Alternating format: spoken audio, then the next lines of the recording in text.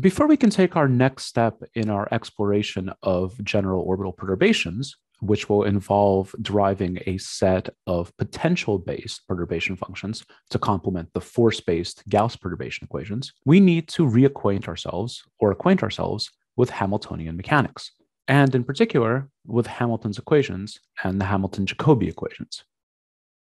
In our review, we demonstrated how we could arrive at the Euler-Lagrange equations starting from Hamilton's principle, and noted that Hamilton's principle is effectively encoding the same physics as Newton's second law. That means that we should be able to arrive at the same Euler-Lagrange equations starting from Newton's second law, and we will use that as our entry point into our derivation of Hamilton's equations. Recall our basic setup. A system of n particles with k constraints has 3n minus k degrees of freedom, and thus can be fully described by 3n minus k independent variables, which we call the generalized coordinates, q1 through q3n minus k. Particle positions are defined implicitly via generalized coordinates, and so the position vector of the jth particle, r sub j, can be written as a function r sub j of the generalized coordinates q1 through q3n minus k and time. If we describe the positions of particles via Cartesian coordinates, that is, the Cartesian components of an inertial frame representation of some position vector r is given by the components x sub I, then we know that we can write each of these components, x sub I, also as functions of the generalized coordinates and time. And that means that the total derivative of each of these components is given by the sum of all of the partial derivatives of that coordinate with respect to the generalized coordinates times the total derivatives of the generalized coordinates plus the partial in time times the total derivative in time. We now consider a virtual displacement of one of these position vectors, which we will call delta r sub j. This is an infinitesimal instantaneous displacement that is always consistent with the constraints of the system. We therefore can write it also as the sum of the partials of the position vector with respect to all the generalized coordinates times these virtual displacements of the generalized coordinates. And you will note that in this case, there is no time derivative because this is an infinitesimal and instantaneous displacement and therefore has no time dependence. We next write D'Alembert's formulation of Newton's second law, which starts simply by writing Newton's original second law as the force acting on particle j minus the inertial derivative of the linear momentum of particle j is equal to 0. If we dot this system with the virtual displacements, delta r sub j, and sum over all particles, we get the expression the sum over the collection of n particles of f sub j, the force acting on the jth particle, minus the inertial derivative of the linear momentum of the jth particle, dotted into the virtual displacement on the jth particle, all equals 0. And this is known as D'Alembert's formulation of Newton's second law. The key utility of this comes when you split forces, these f sub j's, into active forces and constraint forces. The key point here is that constraint forces do no work under virtual displacements. And so D'Alembert's formulation can equivalently be written as applying only to the active forces, only to those forces that are not forces of constraints. And this now is known as D'Alembert's principle. It is incredibly important to note that this does not imply that these active forces are exactly equivalent to the inertial derivatives of the linear momentum. These three quantities, the active forces, the inertial derivatives of the linear momenta, and the virtual displacements, are not necessarily mutually independent. D'Alembert's principle only tells us that this specific relationship holds. And what this allows us to do is to project the equations of motion only onto those directions in which applied forces are actually doing work. And there's no new physics being done here. There's only a different mathematical description of the same Newtonian physics that we've been using all along. So let's explore the implications of this.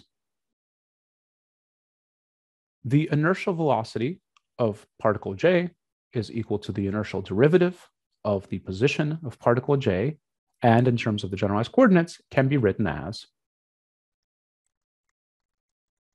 the sum of the partial derivatives of the position vector r sub j with respect to each of the generalized coordinates, q sub k, and here we're just using k as an index variable, times the time derivatives of each of those generalized coordinates, plus the partial of r sub j in time.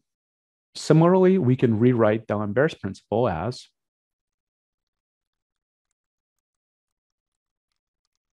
the sum of all of the active forces dotted into the virtual displacements minus the sum of the linear momenta derivatives dotted into those same virtual displacements. So all we've done so far is just distribute this dot product over this vector subtraction. From this first term, we can write that the sum over all of the active forces dotted into the virtual displacements, by substituting in our definition of the virtual displacements, is equivalent to the double summation over indices j and k of these active forces dotted into the partials of the position vector r sub j with respect to the generalized coordinates q sub k times the variation in qk. And from this, we're going to define a new quantity. We're going to say that this entire double summation is the same as a summation over k only of a new quantity q sub k times delta qk.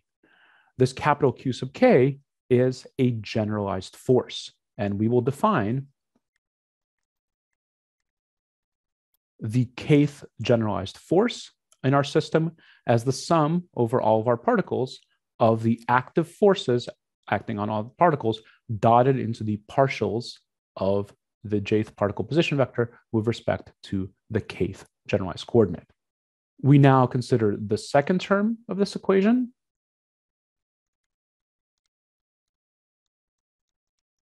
And again, we rewrite this single summation over the inertial derivatives of the linear momenta dotted into their virtual displacements as the double summation over jk of the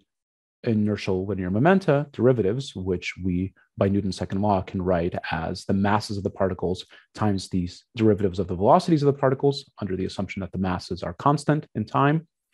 dotted into the partial of r sub j with respect to q sub k times the delta qk value. As a brief aside, note that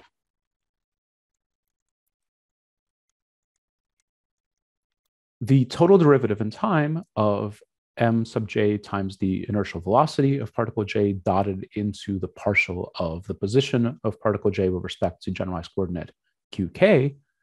is, again, assuming that the mass is constant in time, the same as the mass times the inertial derivative of the velocity dotted into dr dqk, plus the mass times the inertial velocity dotted into the time derivative of this partial of r sub j with respect to q sub k. If we consider just this term, we can always switch the order in which we take these derivatives, since derivative is a strictly linear function. And that means that the total derivative in time of the partial of r sub j with respect to q sub k is the same as the partial with respect to q sub k of the total derivative in time of r sub j. And so we can write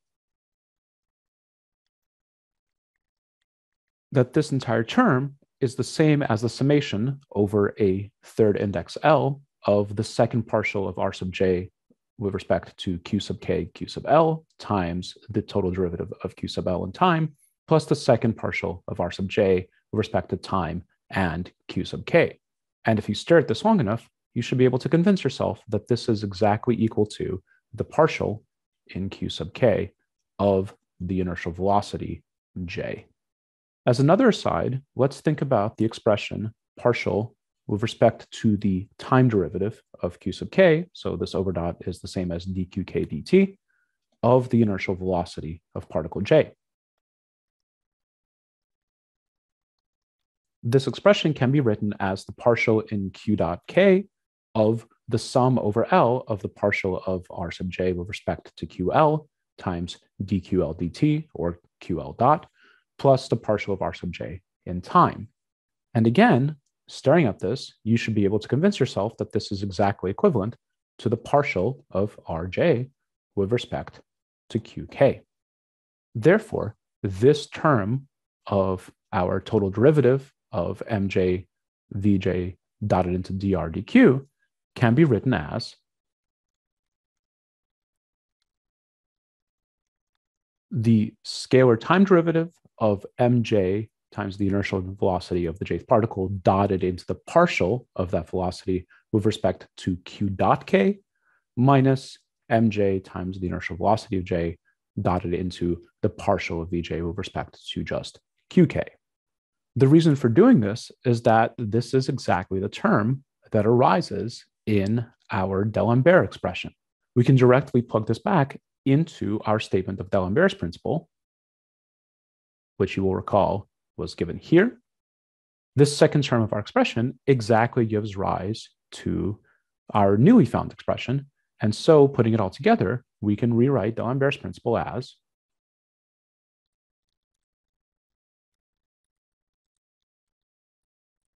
that is our original statement of D'Alembert's principle, the sum over all of our particles of the difference between the active forces and the inertial derivatives of the linear momenta of each particle dotted into the virtual displacement of each particle is equal to 0. You'll note that we flipped the order of these two terms here from before, but we can do that because the right-hand side of this is 0, and so we can just multiply everything by -1. We now can expand this statement into 0 is equal to the sum over j and k of the scalar derivative of the mass of the jth particle times the inertial velocity of the jth particle dotted into the partial of that inertial velocity with respect to q dot k minus the mass times the velocity dotted into the partial of the velocity with respect to the generalized coordinate k, all multiplied by the variation in the generalized coordinate k. And then we still have our first term from before, which is just the sum of all of the generalized forces of the system multiplied by the displacements of the generalized coordinates. Recalling that the kinetic energy is given by the sum over all the particles of their masses over 2 times the norms of their inertial velocities squared, we can now rewrite D'Alembert's principle as the sum over all of the generalized coordinates using index L from 1 to 3n minus k